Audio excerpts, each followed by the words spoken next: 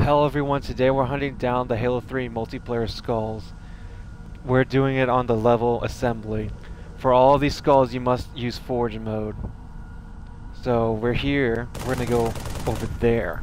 Remember there's two of them, so check each one. We're going to go in monitor mode right now. We're going to fly up here. Skulls right here.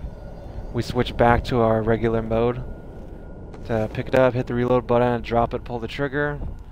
There you have it, the assembly skull. If you like this video, comment, like, subscribe, let me know what you think. I'm going to keep making these until we get all the skulls. Thank you for watching.